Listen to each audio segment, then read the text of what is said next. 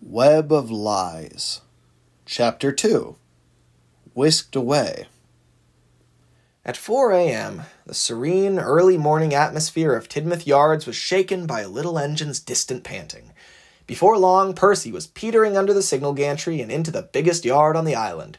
He had slipped out after midnight to take his night train, and now he had returned, triumphant but exhausted. The pride on his face as he came to a halt on Platform 5 of the big station said it all. He parked his train and ran around it, chuffering slowly away to rest. A few minutes after Percy had gone, a black shape grew out of the shadows behind the mail cars. A shunter's pole rang out quietly, a coupling engaged, and the three vans slithered silently backward into the darkness. Percy was none the wiser. The little green engine made his way to the sheds. As he sleepily limped up to the huge silhouette of home, a familiar blue tank engine crept quietly through the doors, taking great care not to wake anyone. He had to get back to the branch line before work began. He had to laugh, seeing Percy's sleepless face. "Man, you've been through the ringer. You've got more bags under your eyes than in your cars." Percy just yawned. "Very funny." Thomas relented and asked genuinely, "How was the mail?" He smiled with what little energy he had left and spoke in a drowsy voice. "It was—" A yawn punctuated his sentence abruptly. "Splendid. We made great time.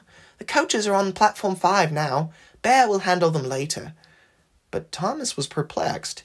He could see the big station clearly from the sheds. There was no sign of the mail cars.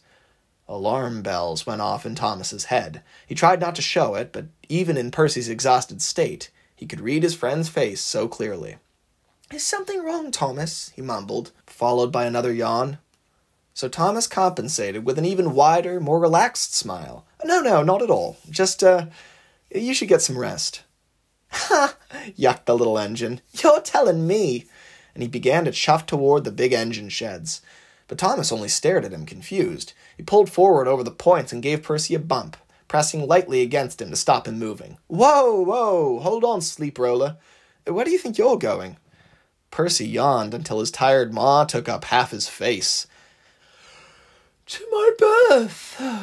And he pushed on, but Thomas held back. The small engine bounced back and forth as his wheels spun, testing the springs in Thomas's buffers. "You live at Farquhar now, remember, buddy?" A flicker of realization came over Percy's face, and he said in a daze, "Oh, yeah, I forgot." And he began to back up toward the yard, but he clanged against the points, which were now set for Henry, who would no doubt be awake any minute. Thomas watched as Percy's wheels kept spinning against the unyielding rail, his eyes now totally closed again. "On second thought, maybe you want to take a power nap here. I'm sure Toby can manage." Toby had grown to hate that particular sentence over the years, but he wasn't here to complain, so both engines agreed. Thomas clattered dapperly over the crossover and held the points open in a gentlemanly fashion.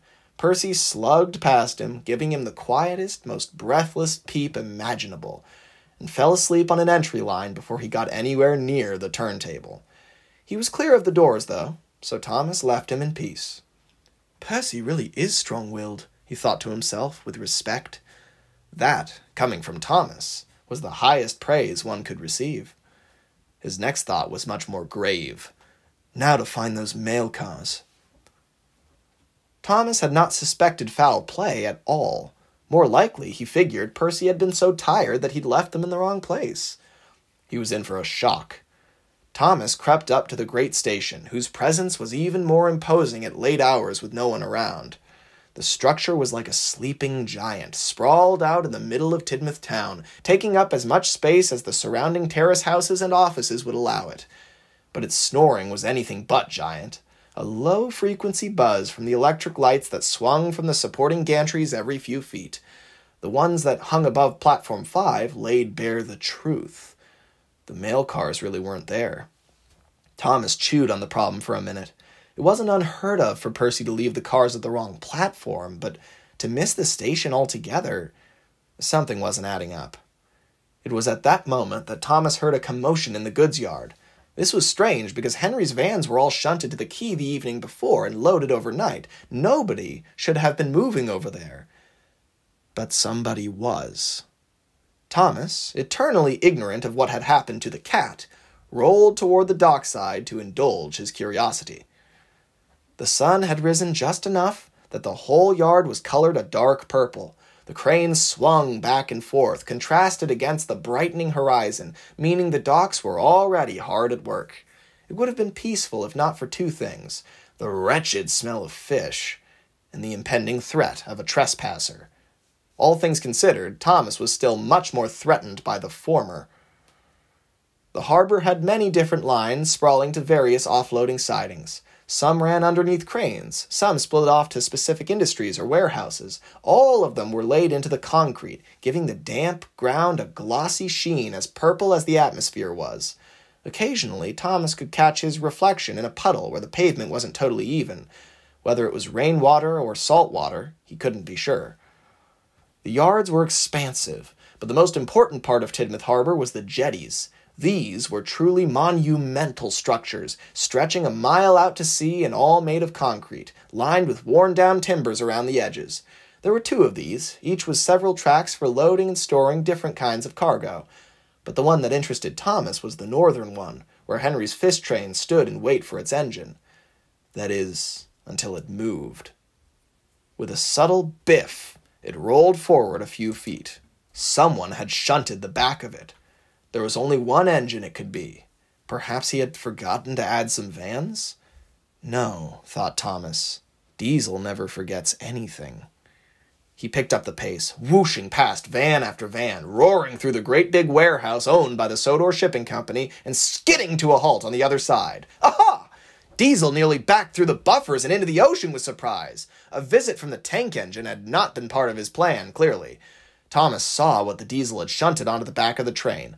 All three of Percy's precious mail cars, and all the important parcels they contained. Diesel, what are you doing with those?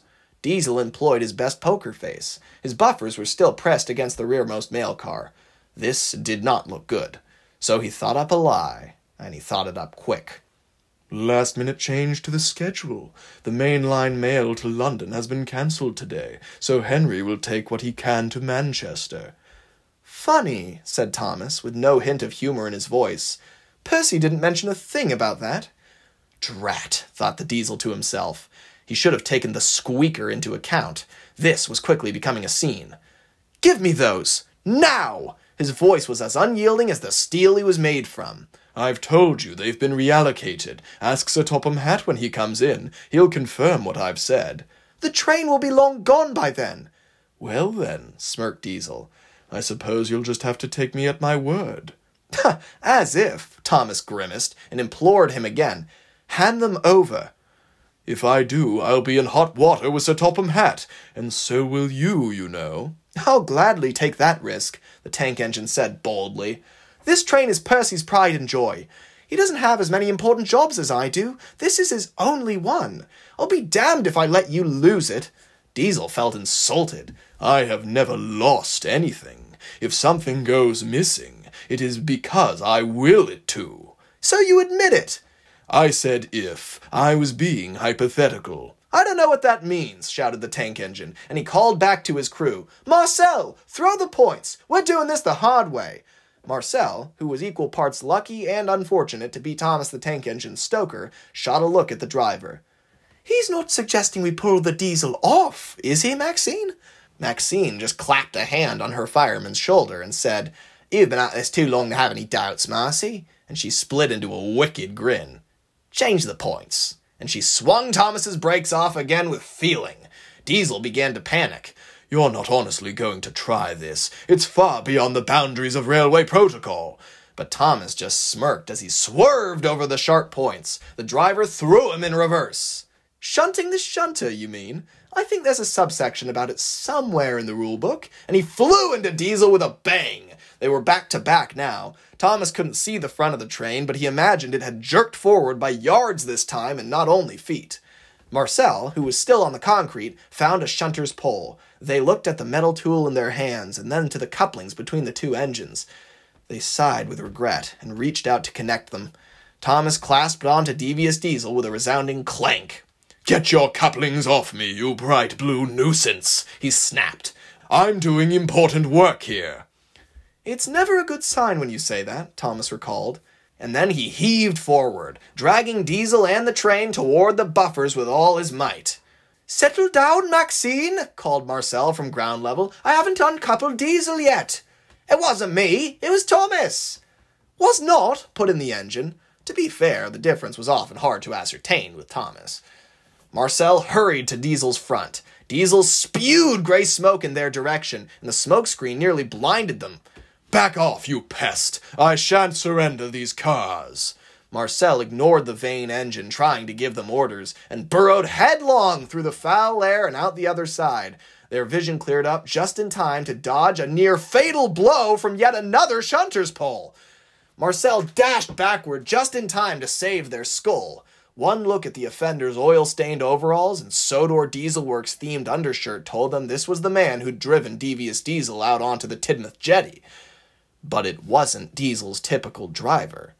Marcel countered the next blow with their own shunter's pole. They had both chosen the same weapon, though Marcel hadn't picked it with that use in mind. Another ill-placed swing brought the man flying past Marcel, veering so close that they could smell his breath. Strangely minty for a crook, though it didn't set them at ease. Meanwhile, Maxine slid down Thomas's cab railing like a pair of firehouse poles and planted herself firmly on the concrete, taking off running in the direction of the scuffle. Several more clashes of metal rang out before finally Marcel got in one good swing and their adversary's weapon was hooked loose of their hands and thrown clean into the sea. The crook, suddenly losing all confidence without a lump of steel to wield, skittered away with haste. He swung the door open on one of the mail cars and clambered inside, banging it behind him. "Atta Marcy!" called Thomas. He couldn't see a thing facing the direction he was, but the pole soaring past his smokebox and into the ocean had been a pretty good indication that his firemen had won the fight. But Marcel felt guilty. Tidmouth dock workers were always complaining about how hard it was to find a pole. Now they'd have to grumble just a little bit more. Maxine reached Marcel just as the crook had made his escape. Relief flooded her senses at seeing her friend was all right. And after that, she was overcome by pride. "Nice job, Marcy!" And she nudged their elbow encouragingly. "You really held your own. Where'd you learn to fight like that, eh?" "Well, not martial arts class, that's for sure," was all the history that they would surrender. Thomas's crew returned to his cab. But to Marcel's surprise, they weren't seeking shelter. The driver shut off steam entirely. "Come on," gestured the driver. "Let's finish this." And she mounted the engine steps again. But Marcel was more cautious and made it abundantly clear. "Well, there could be an escaped felon." Marcel quivered at their next frightening hypothetical. "Or some sort of terrorist." Maxine returned to the footplate and put both hands on her fireman's shoulders. They were strong, and with some effort she managed to steady their nervous rocking. "That's all the more reason we have to stop the bastard. Who knows what he's up to?" But all the same, she took note of Marcel's shivering. "I'll go alone, if you want to stay here and watch the engines." But Marcel cut that idea down at once. "No way. I'd rather call the cops, but if you insist on taking this person on yourself, then I've got your back." Maxine gave them a firm, grateful nod. Her smile brought the crow's feet out around her eyes. Marcel wondered if Maxine was getting too old for this kind of excitement. But if she was, she certainly wasn't willing to admit it. So they both leapt down from the cab to catch the crook themselves. Thomas the Tank Engine, it seemed, always attracted the most interesting people to his footplate. Maxine was one of those people. She was a sturdily built woman who took little care to keep her work clothes clean. Her hair was buzzed short and grew wild and spiny at the top. Stripes of vibrant blue streaked across her head in random places, and there were also trace signs of a yellow dye, which hadn't worked out so well and had yet to be washed out. She was pushing 50 now, but her youthful spirit was alive and well. She'd been an activist for civil rights in the 60s, and steam preservation, of course, if you couldn't guess that, and she hadn't lost that rebellious spirit. She wore an old leather racing hood with goggles built in. It was down around her neck right now, as it was most days on the branch line. But when Thomas and his crew got the chance to coast along the main line, Maxine would pull the hood over her head and look into the wind as they flew down Gordon's Hill at 70 miles an hour. She had used to race rally cars, you see, but the thrill became too lackluster, so she went to drive Thomas the Tank Engine instead. Now, her life was never boring. On the other hand, or perhaps other side of the cab, Thomas's stoker Marcel was quite mild-mannered. They were not a thrill-seeker in the slightest. They had been an accountant before taking this job. It had been a rather miserable experience. They were brilliant with numbers and had their thumb on the company's pulse, but office life was becoming soul-crushing. The final nail in the coffin was when management changed, and upon discovering that Marcel did not fancy himself male or female, the new CEO sniffed in disapproval and insisted on picking a gender for them anyway. The day that Marcel quit was the same day that the fat controller had come in to renegotiate some accounts. Those negotiations never took place. They had run into each other just outside the office. The fat controller took an immediate liking to the accountant, who had apologized profusely and needlessly for bumping into him. Noticing the tired, unsure look on their face, Sir Charles could not help but inquire. Regrettably for Marcel, the truth came spilling out in a warbly, unsteady tone, with more than a few tears. Sir Charles had listened intently to it all. He was late for his meeting at that point, but it didn't make a lick of difference. He had just made 2 decisions on the spot. Firstly, he had ended all dealings with the firm, intent on finding a better company to do business with. Secondly, he had offered Marcel a job. I'm an accountant, sir. I know very little about locomotives. You said you were interested in a change. Well, here it is. Marcel shuffled their feet back and forth, mulling over the enormous opportunity. It did sound thrilling. They just weren't sure they were equal to it. I don't know that I have the strength of character to work for your railway, sir. Aren't the engines rather lively? Oh, very. But you've been through quite an ordeal here from the sound of it. I promise you, my railway will be easier than spending 10 years in this place. Marcel thought about it. They had a feeling that might actually be true. Besides, and Charles came closer, saying the next bit with more gravity, I need someone with a level head for this job. I've already hired a driver, and she's exceptional, but she, encourages the engine more than I would like. I need someone to balance them out, someone with a steady head. Marcel pointed to themselves with a shaky hand. Their mouth formed into a perfect O. They almost couldn't believe it was them the fat controller was talking about. They only nodded. Well then, there was only one more question to be asked. Which engine would it be, sir? Ah, yes. He seemed to hesitate, worried that this might blow the whole ordeal. Please don't turn and run. Oh no, who could it be? Some nefarious diesel in Vickerstown? One of the highly strung tender engines at Tidmouth? Their blood froze in their veins when another thought occurred to them. Surely Sir Charles wouldn't make them the driver of Diesel 10. But the answer utterly shocked them. Thomas the Tank Engine. He needs someone new to tend his fire. That, I hope, will be you, my friend. Sir? Of course, sir. Why would I ever say no to that?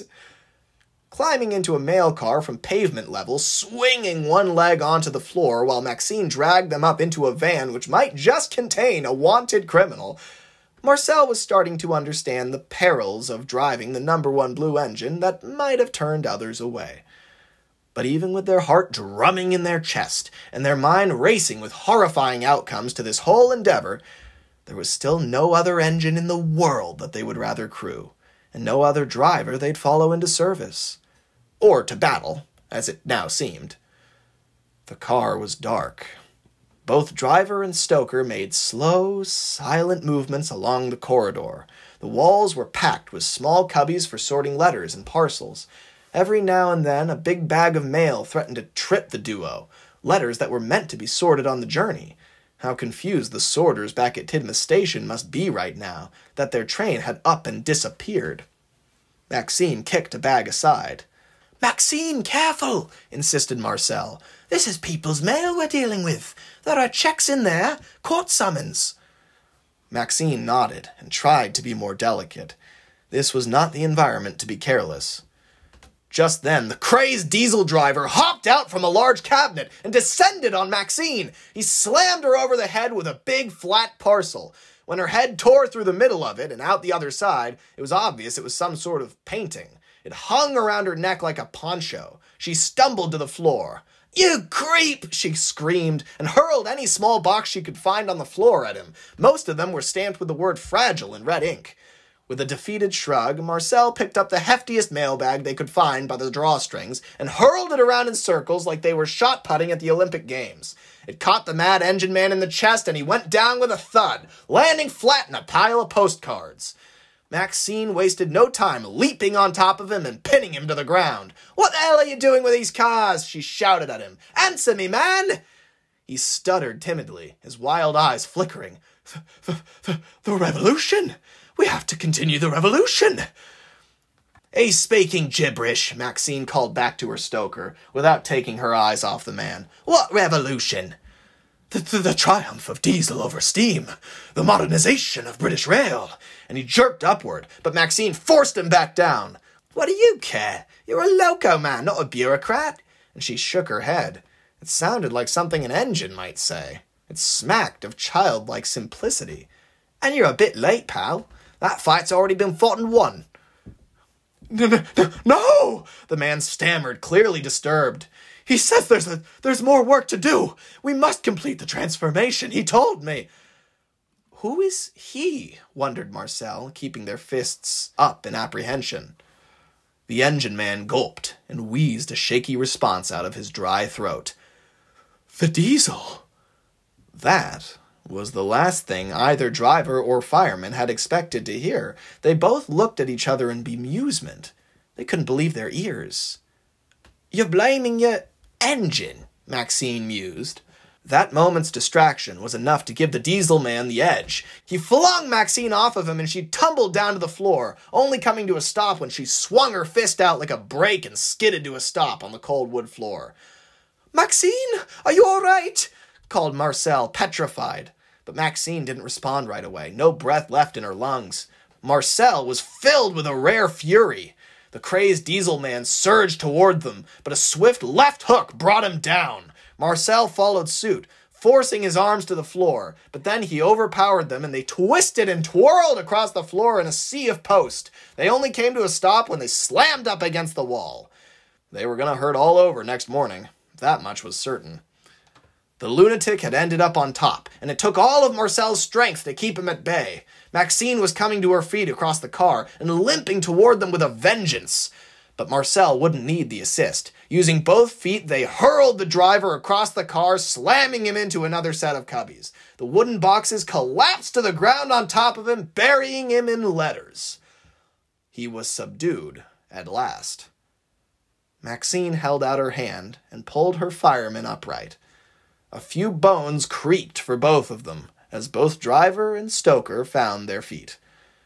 Both Marcel and Maxine, with their jackets ripped and their trousers frayed, smeared with ink and covered in paper cuts, stood drowsily at the end of the car.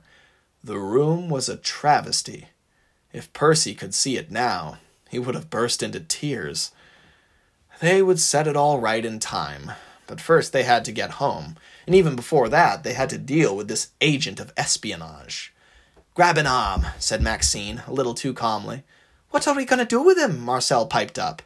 Maxine just grinned. "I think this rascal needs to be sorted. What do you think, Marcy? Naughty or nice?" Marcel scooped the unconscious scoundrel up by the other shoulder, and together they both heaved him into the mail car's sorting room and locked him inside. "Let's go tell the station master, so he can—" But the train jerked, and both driver and fireman stumbled. Marcel nearly hit the floor, but Maxine hooked their arm and kept them upright. They were moving now. The howling sound of Henry's whistle sealed their fate. "We have to get back to our engine! We're still coupled on!" Marcel cried, frantically but logically, and reached for the door.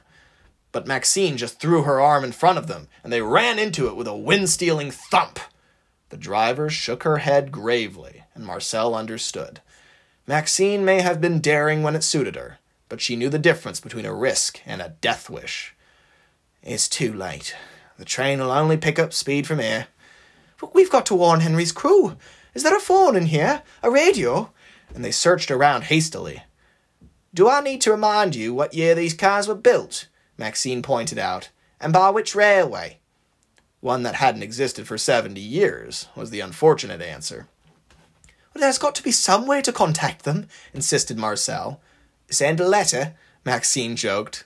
But it wasn't unthinkable. A well-aimed paper airplane might actually work if they had been shooting for the brake fan and not the engine. Crazier forms of communication had been tried. The lunchbox method was tried and true among engine men. But of course they were at the tail end of the train. A train with no brake fan. On top of that being dangerous in and of itself, it also meant that there were only 2 people on this whole train who could stop it, and there was no way to contact either of them. They would just have to wait it out. So Maxine pulled up a sorting bench and took a seat. Marcel, reluctantly and with much anxiety, dropped to the floor, folded their knees to their chest, and counted the minutes. Meanwhile, the 2 engines hooked to the back of the train were frantic. "Henry!" called Thomas at the top of his tubes. "Stop! We're still coupled on!" How can he not tell? Diesel was in awe. He looked like he was running calculations in his head. Because he's one of our strongest, Diesel. He's handled trains twice this size without breaking a sweat. He's a mongrel, a half-baked butcher's job. Thomas fumed at these insults. It's not like he hadn't heard them before. He had underestimated Henry once upon a time himself. They all had. But he knew better now, and saw to it that Diesel was educated. Is that what you think? Well, this mongrel is about to pull us halfway across England without even feeling it. So rattle your rods and bang your bonnet and maybe he'll hear us back here. Thomas tried to whistle, but he couldn't without Maxine there to pull the cord. His panicked shouts did nothing. Henry thundered on.